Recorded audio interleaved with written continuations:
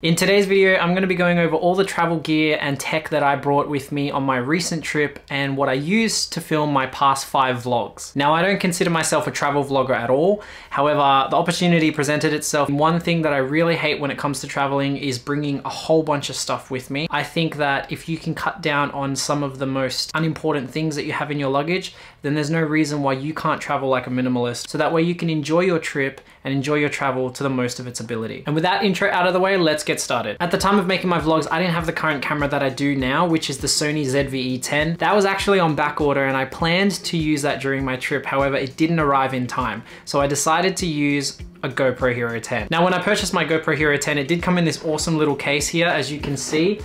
Fully protected. Unfortunately, I didn't actually bring it, and I'll get to that in a minute, but I did bring the things that were inside. As you can see, it's a lot of stuff in there. It does fit a lot, so if you are traveling with a backpack and you do want to bring something like this, you can fit all the essentials for your GoPro in there, and it'll go right in just like that. And this is the one here, the GoPro Hero 10. Now, I actually purchased this little mount on it, and it does extend, which is great. I think this is one of the most essential tools that you should ever have when you are using this for vlogging. I mean, with the GoPro Hero 10, you can actually zoom out quite a bit with all the different sort of modes that it has. You've got wide, you've got linear, and there's a lot of stabilization depending on which one you're using. I definitely recommend this as part of your main kit. It's waterproof, so that's great. We know how great the GoPros are with waterproofing, but I wanted to take it a step further and actually add the mod kit to this in order to get good audio quality. Now, with the mod kit, it does come with a lot of extra things that you wouldn't normally get with the GoPro itself. The main one being an upgraded mic. Now, my advice is I personally didn't like the upgraded mic. It did sound a little bit crappier compared to the actual inbuilt mic. So for a lot of my vlogs, I did actually use the inbuilt mic of the GoPro. The only disadvantage to using the built-in microphone is that it isn't directional, so it does pick up everything around it. Now, with the mod kit, you can see here just on the back, there are 3 ports that you can actually apply here, and that allows you to add extra accessories. Now, the coolest thing about this is that you've got that on the front, on the top, and the little mount on the side as well. Introducing my Rode Videomicro. Now, this bad boy is actually really, really good now. You can take this off. I personally didn't bring this myself because it was just too much to carry, so that's why you'll notice in some of my vlogs that there is wind that gets picked up throughout some of the footage.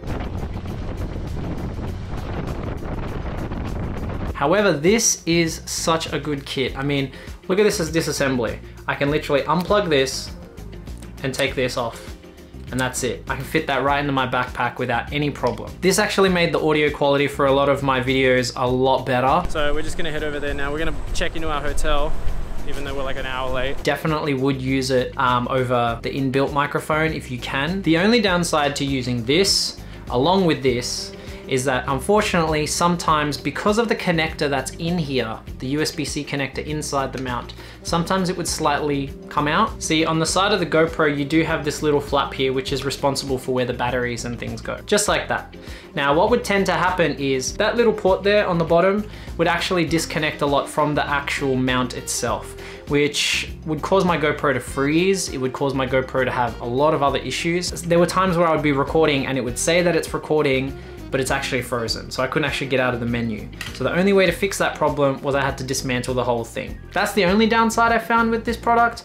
Everything else worked really well. One big benefit, I think, is that because it's an action cam, it allowed me to do so many cool things, capture so many moments that you wouldn't normally be able to capture with a DSLR or something like that. So these 3, that's my gear. The second item that I brought, which also allowed me to capture some sick moments, was this, my DJI Mini 2. Funny story about this, similar to my ZV-E10, this holiday that I booked was so last minute, so when I put the orders in for all of these products, I found out that the DJI Mini 3 came out and it wasn't gonna be ready until the day after I left. It does come with a dope remote. Now, this remote, I remember when I used to have my DJI Mavic 2, I hated having to attach my phone to the controller, like this weird thing, but this comes with a little pop-up slot for your phone, and it's so much easier to use than the previous controllers that I had, where it had the little flip outside things and you had to mount the phone in and make sure the plug was working. I hated that controller. I know with the DJI Mini 3, it has an even better controller, which eventually I'll probably get into. Now, I got the DJI Mini Fly More combo, so I definitely had more batteries to use. These batteries will probably only last you about 25 minutes or so on a solid use. especially if there's more wind or if you're shooting at a higher resolution and you're going further out. If you could see from some of my footage, I lived in the mountains at that time, so it was a lot harder for my drone to actually sustain itself. Taking it out over those landscapes where there was a lot of signal block would cause it to drain a little bit faster than I would like. But if you have the 3 batteries, it actually helps so much. I could get a solid hour of filming and it was just easy. I mean, no one's really gonna be shooting a whole hour straight. So it gave me like 5-10 minute intervals to pull up my drone, shoot it out, and it was all good. Coolest part about this is this little bracket that I have. Now, when you get the Fly More combo, it actually holds the drone in place. And for reference, for anyone who's interested and who hasn't seen these drones up close, let me show you. It fits in the palm of my hand. See that? How good is that? Look at this. It's my iPhone. See that?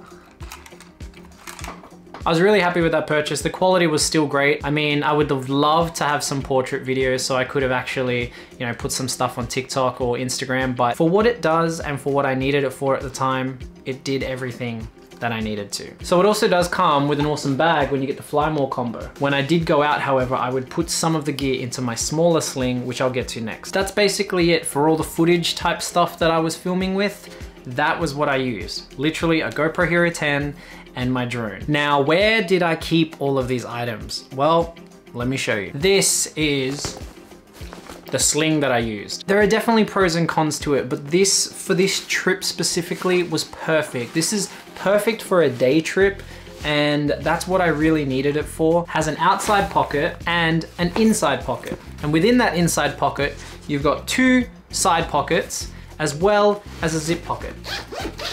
The zips on these, I would say, are quite weather resistant. I don't know if they're meant to be fully weatherproof, but they definitely seal really nice, which is great for a country like the Philippines where at any moment it could start raining, and this definitely helped protect a lot of my gear when I was out. The coolest thing about this though is that it also has an iPad holder. See? And it's magnetic, which fit perfectly for my next piece of gear, my iPad Pro. So I downloaded LumaFusion. If you haven't heard of it, it's similar to Final Cut. It edits very well, much better than iMovie. And that's essentially what I use when I edited all my videos. And that fit perfectly into my sling. So I was able to fit pretty much my GoPro, my drone, as well as the controller and the batteries just up in this little Peak Design pocket, just here. And it works perfectly. And that's it. So I just want to thank you for checking out this video. If you like videos like this where I'm just talking to camera and, you know, I'm just going over topics or things that you guys want to hear about, let me know in the comments below as well, because I do enjoy talking to the camera. I know that sounds really sad. I do have friends though, so let me know what you guys want to see. Thanks for checking out, like and subscribe, and I'll see you in the next video. Peace. Product review.